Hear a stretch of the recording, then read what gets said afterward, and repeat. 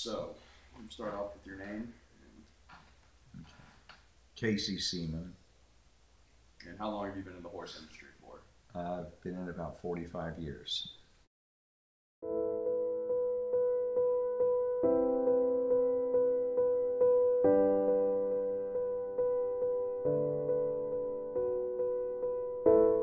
I started off at the farm when I was a kid, the Olympic Farms. I worked there until 1975.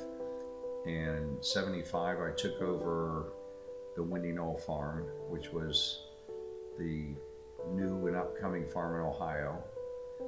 It was the second most productive farm ever in the state of Ohio for racehorses. We had 2 Kentucky Derby winners in our first 4 racers, in our first 4 crops. And from there, the owner of Airdrie Stud had come twice and invited me down. I went down and spent time with him. He offered me the job as their broodmare manager.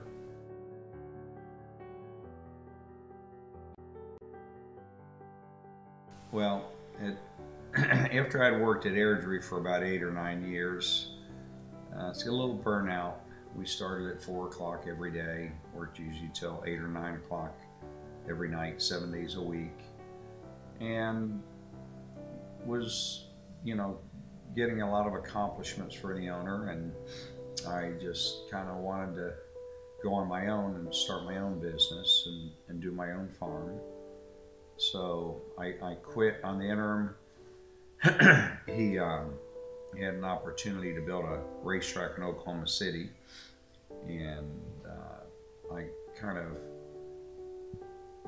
studied building and worked for a company that built for a short term, just in order to learn how to build. And then we had a little financial issue with that,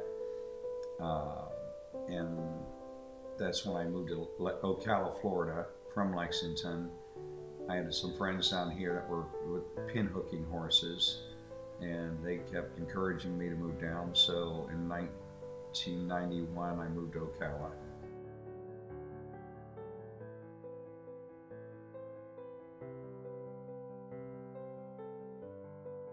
Well, you have to be a jack of all trades. You have to be able to do everything in the industry. You have to be a complete horseman. You have to be kind of your own veterinarian. You have to learn how to do everything.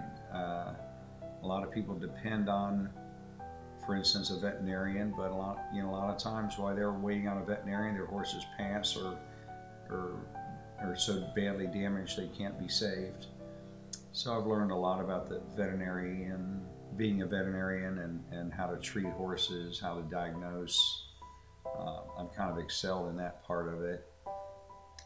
Everything else I had pretty much done. I'd done from breeding to foaling to breaking and training the race horses, and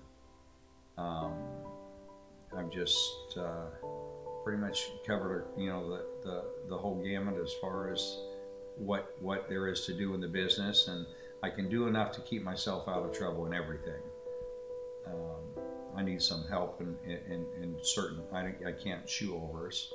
I can trim one, I can't shoe one, but from the standpoint as far as keeping them safe and from injury or repairing an injury, I can pretty much handle all that.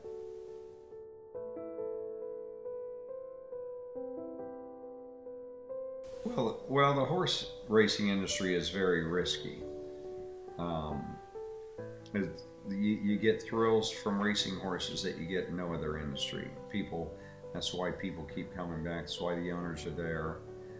It's called the sport of kings, and because especially now it takes a king's ransom just to buy your animals to keep them going.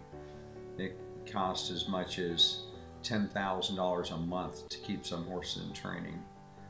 But it's the thrill. It's the thrill that people, especially when people have, like we do, breed horses and raise them, and you get to see something that you delivered out of a mare to come in to make its first start and win races, and then as they step up the ladder and go to the higher races and that type of thing, it's exciting. And I'll tell you, it's no more exciting to win a $5,000 race than it is a $500,000 race. It's exciting. Everybody gets thrilled, and you know, it's a sport, and it's very addictive sport.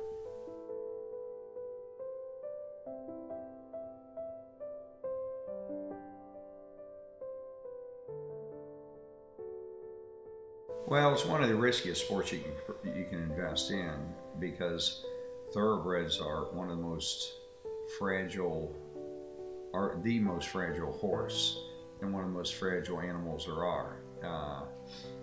It takes very little to injure one severely or to kill one.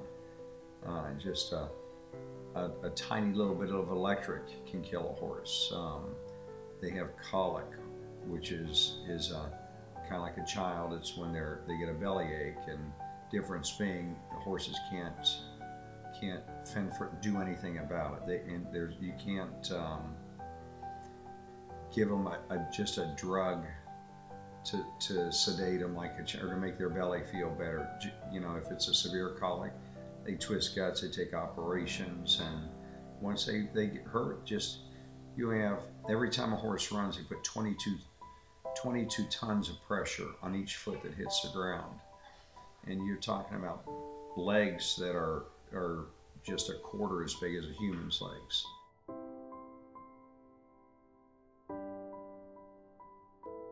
Well, clientele now is pretty much, there is none. Everybody's lost their clients. That's why everybody went out of business. As the clients started getting the squeeze on their finances, and they're middle class people, the wealthy end of it, you know, those people pretty much, they're more interested in the pictures and the fame than they are the horses, for the majority of them. And so they go with the most high profile stables, high profile trainers, and those trainers and those stables are high profile for a reason. People do it for the enjoyment, and the middle class people, they are all gone. There's none to find, and hopefully and occasionally a new one or here will jump into the business, or they transfer from people who aren't doing a good job for them. And that's pretty much all you can do. It's not like you can go out and find them. They were everywhere, and it was easy to pick up clients, and it's no longer that way.